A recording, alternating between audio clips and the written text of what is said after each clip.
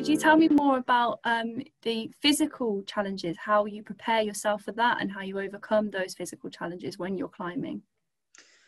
The physical challenges that you face in the mountains depend very much on where you are. So, for example, I have climbed in the Himalayas, the Andes, and Alaska. And in Alaska, the main challenges are associated with the extreme cold up there. The fact that the ice starts so low, so you're sleeping on ice right from the bottom of the mountain ranges, basically. And so, for example, if you want to go climbing, if you have to walk into a mountain, you're going to be pulling a sledge. That sledge is likely to weigh close to the same weight as the person who's pulling it, not far off.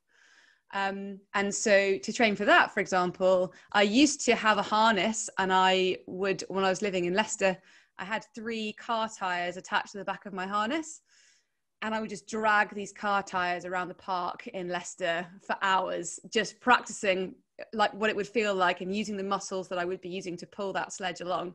Other mountain ranges like the Himalayas or in the Andes, the snow starts much higher, so there's less pulling of sledges, but there's much more weight in a rucksack. So for those, I wear my rucksack, fill it with bottles of water, and then just go for really long hikes, carrying bottles of water.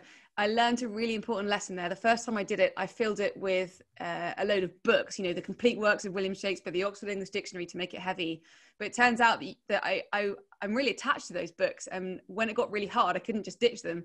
Whereas if you fill it with water, you can always pour the water out halfway if you find you're struggling. So lesson learned on that front. But yeah, in general, though, really high levels of fitness. So good routines of cardiovascular exercise. Your lung and heart health has to be one of the most important things. So trying to keep healthy. So you mentioned that you've explored a range of environments. Could you describe a time where you've seen the effects of global warming firsthand? Yeah, certainly. So in the Andes, we tend to go back to the same regions multiple times and use the same access routes. And over maybe 10 years, more 15 years of going back to that same region and taking similar photographs, we can physically see in the images the glaciers retreating up towards the tops of the mountains. In fact, a mountain that we climbed the 3rd highest waterfall in Chile a few years ago to gain access to a really remote, brutal, technical mountain. And when we got to the top of the waterfall, we found the remains of a glaciology station that had been set up decades earlier. They'd taken a helicopter, taken equipment, and been monitoring the glacier. But from the point where they had left their equipment all those decades ago, we could no longer see the glacier. It had disappeared out of sight up the mountain. And so those kind of things really leave the sort of haunting feeling of something lost. What keeps you motivated? I'm really goal orientated.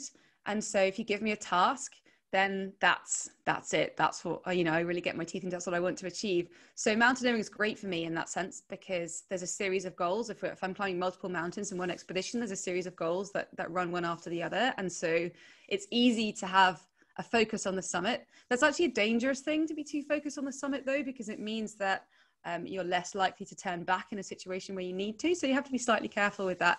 But actually, in terms of motivation, I really don't struggle too much with that because I'm really internally motivated. So you find, I think, that people tend to be internally or externally motivated, and that really affects their reasons for their own behaviors. So for example, you might go and climb a particularly famous mountain that everyone's heard of, and that's great if you're externally motivated because people have heard of it and you sort of generate enthusiasm from people. If you're internally motivated, then you have a very different outlook on the way that you do things. And so we go and climb mountains that no one's ever heard of and no one ever will hear of. And, you know, that's fine. I don't mind. I'm not doing it for the sake of anyone else's opinion or praise or thoughts, really.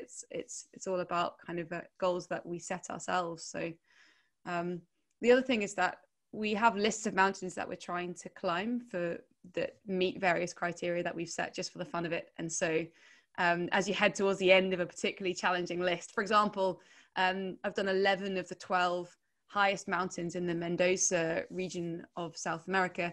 Only one person's ever done all 12, and I've done 11. So, you know, when you get towards the end of a list like that, you're kind of thinking, although the list is meaningless, it's just a list that we made up. But just the thought of maybe being able to climb all the 6,000 meter mountains in that region is really motivating to keep going. How did it feel when you won the BBC Two show Astronauts, Do You Have What It Takes?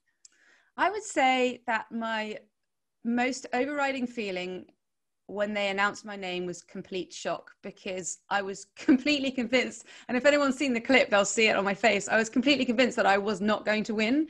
And I remember thinking to myself at the very end, I was standing with my two colleagues either side of me, and I just thought, well, you know, what will you do when they announce someone's name? I'm going to turn and hug whichever person it is who's just won, because it's not going to be me, it's going to be one of these two people.